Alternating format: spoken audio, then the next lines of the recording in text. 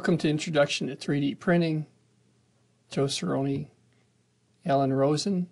Today we're going to take a look at Chapter 2, 3D Printers and Printing Materials. In the last 10 years or so, 3D printers have gone from being large pieces of industrial equipment to being able to fit on your desktop. On the desktop here we have one of our Dremel 3D 45s. When we bought our first 3D printer, it was about $30,000 from Stratus Dimension. As we take a look at our desktop 3D printers, the most common type of 3D printers work with spools of plastic called filament, which it melts and lays down to create object layers. And so here's our filament right here. This is our 3D printer. And they're evolving constantly, as are the materials. Filament printers are printers that work on plastic filament, or this plastic product that is, it's like a coil, almost like on a fishing rod. This would be a Cartesian X, Y, and Z 3D printer. And the technology is called FDM, Fused Deposit Modeling. Really heard it called FFF that much, but people will often call it FDM printing. And these are your low-cost introductory printers that we're going to be using to get started with this course. When we talk about Cartesian printers, what we're talking about is the coordinate system. On a Cartesian coordinate system, you have an x-axis, a y-axis, and a z-axis. And those are how these printers are referred to. Delta printers, we have one of these. One of the fellows in the engineering lab purchased it. They will allow you to build a very large print volume. And so you can print some very large objects rather quickly with them. I'm not a huge fan of them. You can get them on Amazon from CNC, See Me CNC. And they are fused deposit modeling printers, or FDM. You can see the coils of filament right here. It goes up into the machine through the extruder, through these Bowden tubes, and then is extruded to create the different geometry layer by layer. And so it would start off on the bottom layer right here on the build plate, and then it creates it with additive manufacturing, building each layer like the slice of an MRI till the product is completed. There are a number of parts involved in 3D printing. And essentially, a lot of times people will call it, it's sort of like a hot glue gun, you know, as an analogy. It extrudes the plastic through this hot nozzle, one layer at a time. But what controls the nozzle placement is the stepper motors.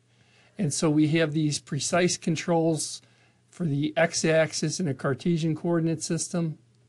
Here's our z-axis. And those are controlled by what's called G-codes, which are generated by the slicing software. They provide the tool path for the extruder to deposit the plastic material layer by layer. And so stepper motors are a low-cost motor option compared to things like servo motors, which we're using in robotics, which are highly precise. And they're good enough to give us the type of resolution that we need to 3D print. When we look at some of the 3D printers and some of the terminology behind it and the control for the Dremels that we're using, we'll use a touch screen. And so you can operate them without anything else. It's basically a standalone unit. You can turn it on and you can put your pallet or build plate into the machine, load the filament into the extruder,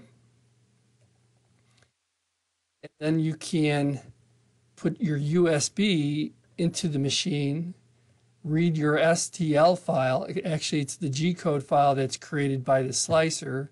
Read your G code file and build the part. And that's controlled through this touchscreen.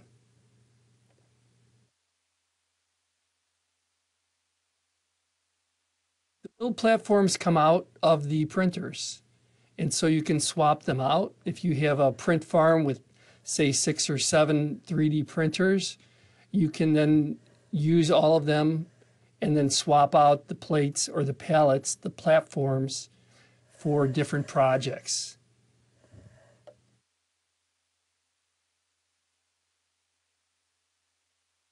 You have the extruder. The extruder is located right here. It has a nozzle, and the plastic will be fed up into the extruder, and then it feeds down into the extruder based on the G-code feed and speed rates that are set by the slicer. Different materials will have different feed and speed rates to perform optimum filament extrusion. There's a gear that will grab the filament and bring it into the nozzle through a Bowden tube. Bowden tube is just a piece of plastic. It's a straw, essentially.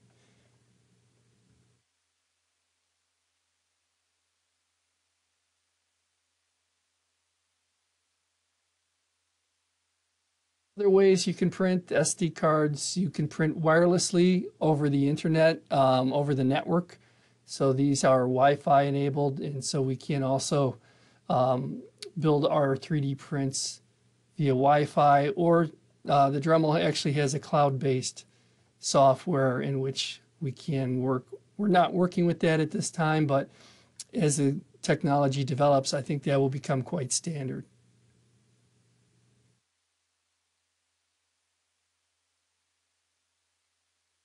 So as we print layer by layer. Doesn't always work. And so occasionally you'll have some difficulty with build plate adhesion, or you'll have a model that is not supported.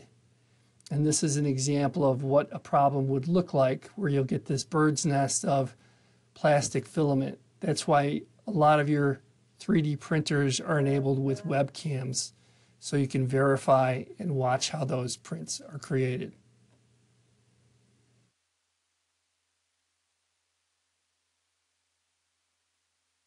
Work with 3D printers, you can have an overhang of about 45 degrees and still be able to print with that.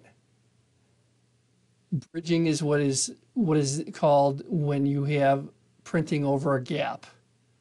This is what called support material, and that would be removed. And depending on the type of support material, the dual extrusion nozzles will have one material set for the FDM for the printing or for the material, and then the other extruder is set for a support material, which is then removable, which is much better than chipping away at all of the support material. But it does cost and it does take time. And so the low-end printers will often not have dual extrusion, but in the future you'll see most of your printers will have dual more. So essentially, I'll do these activities. We've been doing these throughout the class. I like to print calibration cubes to make sure that the printers are accurate. And so we'll go on to the Thingiverse, download a 3D cube, learn how to use a caliper to measure that, and we'll print it, and then we'll measure it with a caliper. And so then we can check to see how accurate our 3D printer works. This is just an example of what the slicer looks like.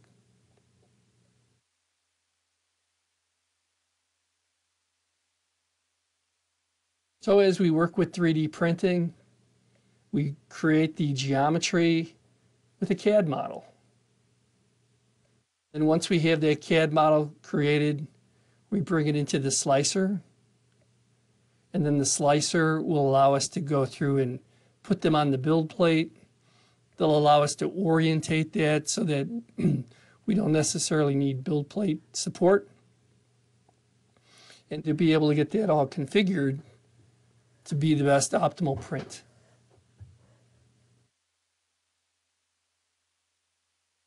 Sometimes we'll do another activity where we'll download something like this toy ball that will 3D print. Bring it into the slicer. Show how we can bring that in, how we would orientate that on the build plate. And depending on how the geometry, since this doesn't have any large overhangs, it can be printed without support material. And you kind of find out as you print things. The first time you print it, you don't necessarily know what you're going to get. And so there is some experimentation with these models as we develop them for the best method of additive manufacturing. We're still using the USB method, and so we can print with PLA, polylactic acid. Typically, we'll go with 3 millimeters, 0.3 millimeters, low quality. Higher the quality, the smoother, the finer the layers are. Then I'll put different build plate adhesions on so that the part doesn't come off. I have a brim on this one that will hold it on just enough to allow it to print. I recommend that you get a set of calipers, digital calipers, so that you can check measurements and take measurements. You can buy your filament in 2 different sizes. You can buy it in this 2.85 millimeter or 1.75 millimeter filament. We typically use the 1.75 millimeter filament. Larger printers will use the larger diameter printer diameter. On Amazon, if you were to purchase PLA, which is a biodegradable, low-cost printing material, it's about $30 per coil, and you can get it in a day. The problem with it is it has a relatively low temperature, and so you have to be a little bit careful about putting this type of material for anything that you're going to design to be put outside.